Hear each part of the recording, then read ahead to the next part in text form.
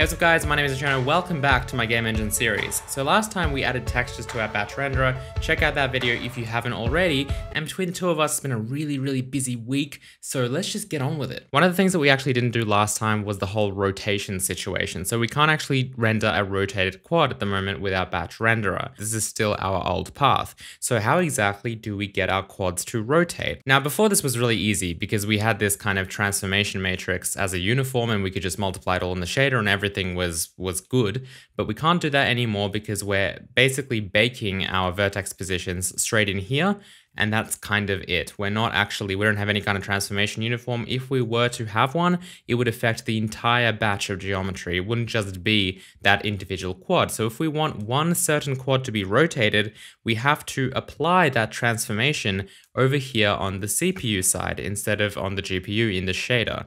And it's fairly straightforward to do that. All we really need to do is build up a transformation matrix like we would out of like a rotation matrix and maybe translation and scale as well, and then just multiply that with every vertex. That's basically doing exactly what our vertex shader would be doing for every vertex. It's just that instead of happening on the GPU in GLSL, it's happening on the CPU with C++.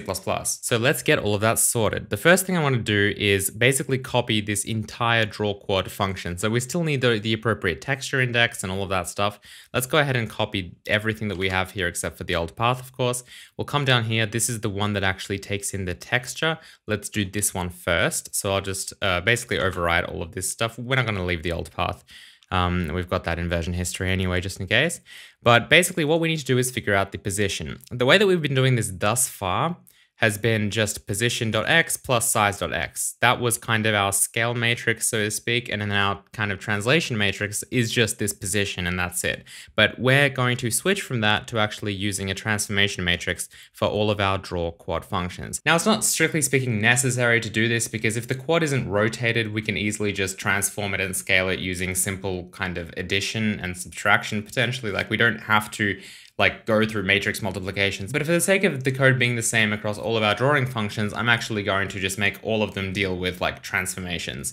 Now, you could argue that performance-wise, maybe this isn't the best thing to do, but until someone profiles it, and maybe I'll profile it in the future and we'll see what it's like, I'm not going to change it back, and I'm just going to kind of make it all the same across the board because that's just going to be easier, I think, for everyone. So in order to do that, we need 4 vertices to actually perform the transformation on. What I'll do first is actually build up this transformation matrix.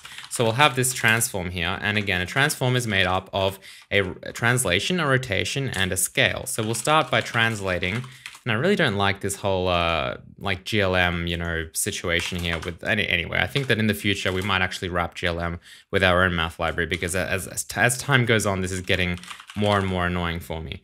Anyway, we have a vec3 position here, which is perfect. We've got our translation matrix. We'll multiply that with a rotation matrix. So we'll have GLM rotate, and GLM mat for 1, and then we'll have our angle, which for now we've been using degrees, so we'll keep using degrees. Sorry, we'll just convert it to radians here. This will be our angle, I believe.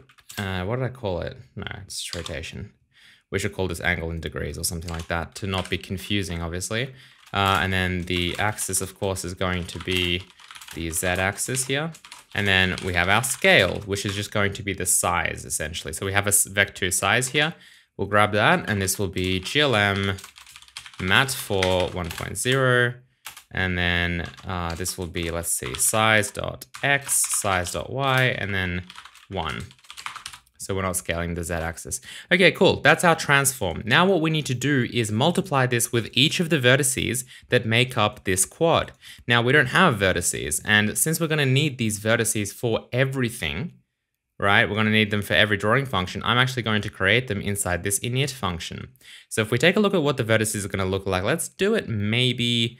it doesn't really matter where you do this. I might actually do this at the end, and we might talk about reordering it in the future. But basically, sdata dot, we'll say quad vertices. We're going to have 4 vertices here. Let's go and make them. So let's see, quad vertex. Well, we don't really care about that. They're going to be the vertex positions. So maybe over here, I'll just add them to the end. This is basically just going to be GLM vec 4. We're going to make them vec 4s just so that they're easy to multiply with the mat 4s without having to convert them or anything like that. and we'll call them quad vertex positions. Okay, and then we'll have obviously 4 of these. So that's that. And then if we come over here, so quad vertex positions, 0, we can set them up. So this is going to be negative 0.5, negative 0.5, 0 for Z, and then 1.0 for Y. And then we're going to repeat this, obviously, for each of our vertices. And we're just kind of drawing a quad where 0 is the origin. It's going to have a size of 1 by 1. And we're just going to go clockwise. So this will be positive, and then these two will be positive as well. Pretty simple stuff. Okay, cool. So taking that into account now, if we want to draw something, then it's going to be as simple as coming down over here. We have our transform. We just need to do quad vertex positions 0, and we want to multiply our transform with that. So transform times that. And that's it, really. The only thing that changes here is going to be which quad vertex position we access. So transform 2 and then transform 3. Or rather, quad vertex positions 3. All right, 0, 1, 2, 3. Looks pretty good to me. So now we should have rotation and everything should be good. Let's test this out. Now, obviously, we have to do it for everything else, but we'll do it for this first. So if I come over here, we had, I think, example layer, that's not right, is it? Sandbox 2D is what we're talking about. Let me bring that back. So we had a rotated quad. What I'll do is we've got this mini checkerboard texture that we're drawing with a tiling factor of 20. I'm going to try and rotate that. So I think rotation is the 3rd parameter. So what I'll do is, we need to draw rotated quad instead of draw quad, and then maybe like 45 degrees. That should be easy to see. So let's hit F5. Let's see what happens. This should be 45. Now I do have a weird offset here because remember we've changed the origin now. The origin is now the middle of the quad, not the bottom left corner, which I think is better. So if we wanted it to be completely rotated around the origin, let's try 0, 0 everywhere. And then we'll leave it as a size of 1. And there we go. You can see it's perfectly rotated around the origin. And then a really quick way to make sure we're doing everything in the right order and everything is just to, we'll translate it -2 and then try the rotation. And because that sentence I just said made like no sense, what I meant was we want to make sure that we're, rotating the quad around its origin, not around the origin of the world. And if you do your matrix multiplications in the wrong order, then it's going to apply that rotation to something else. So it's important to test that as well. Okay, cool. There we go. That's done. Let's do everything else now. So the way that this is going to work is we're going to use these quad vertex positions everywhere. And we're also going to use this transform everywhere. Now, obviously, a transform, for something like, let's start at the beginning. So a transform for this is super simple, right? All it really is going to be is just a translation and a scale. We could generate new vertices and then we wouldn't need either of these, but to be kind of, I guess, uniform across the board, we're just going to do everything this way. So yes, this was kind of a spontaneous decision, but I'm sure it's going to be fine. And I think that it's going to make the code look a little bit more, balanced.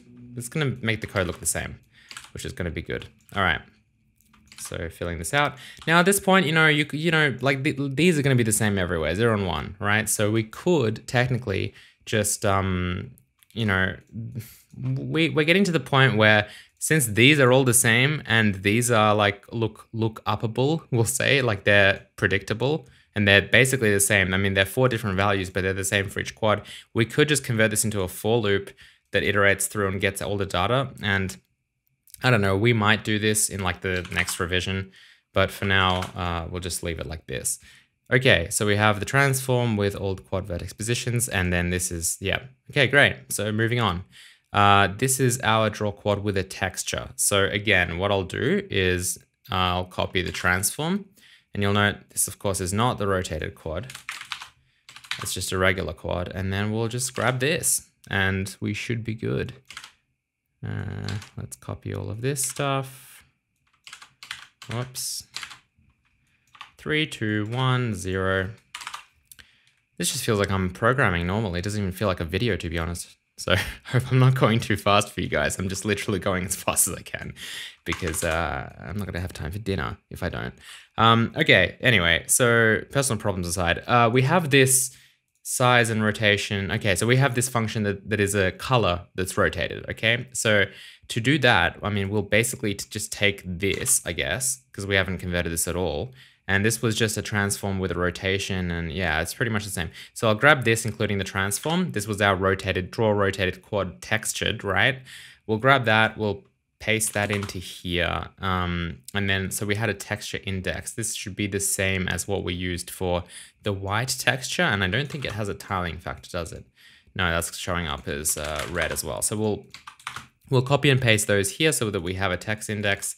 And maybe I should have called it texture index. Oh, well, doesn't matter. Okay. And I think everything else is going to be good. So we have translation, rotation, scale, but this is now for a rotated quad that is a color. Let's delete this old path situation. And I'm sure we can clean up some of the other stuff, but let's test it first. So we'll have a rotated quad here. Now you'll see that this takes in radians. We changed it to take in degrees. So yeah, I mean, we should probably take in radians because that way it moves the responsibility of converting into radians to the client rather than always having to do it. And anyway, it's probably better that way, but for now, we might leave it like this. Let's see. So yeah, so we're rotating this. What is this? This is some kind of like red quad that's rotated. Let's move it in the positive X direction. And then everything else is going to be a little bit weird, remember, because the bottom left corner used to be like the anchor point, I guess, or the origin for these. Now it's moved. Okay, so yeah, we have a rotated quad. Looks pretty good to me. Maybe let's add a little bit of animation. So we'll say static float rotation equals 0, and then rotation plus equals time step times like 20 or something, I don't know. And then what we'll do is we'll set the rotation here. So the checkerboard texture should now rotate. I guess we could have made the quad do it as well. But yeah, there we go. So this is rotating. All right, looks good. And we can actually probably make that times 50 or something. All right, and then what else do I want to do? So the background, which was, I don't even know what the background was. It's the big one. So what's the big one? 10 by 10. So it's got to be this one.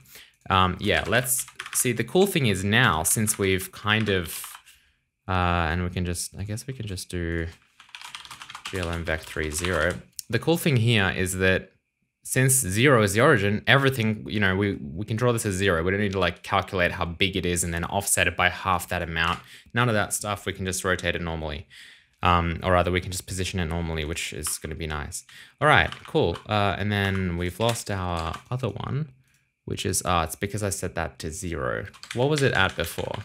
It was negative 0.1. Okay, let's leave it at that because of the whole, you know, Z kind of sorting situation. All right, and there we have this. All right, cool. And then we've got that as well. So that looks pretty cool. Now we've got everything working correctly with rotation in batch rendering. Everything that you see being drawn there, of course, is one draw call, which is what we want. Now, what I want to do is make a quick pass on this just to clean it up because I don't think we need everything, do we? Like we used to have, I guess we still do though. Like we used to have, you know, a quad vertex array, but we still have that. It's just we use it, we've repurposed it. So maybe there is not much cleanup to do.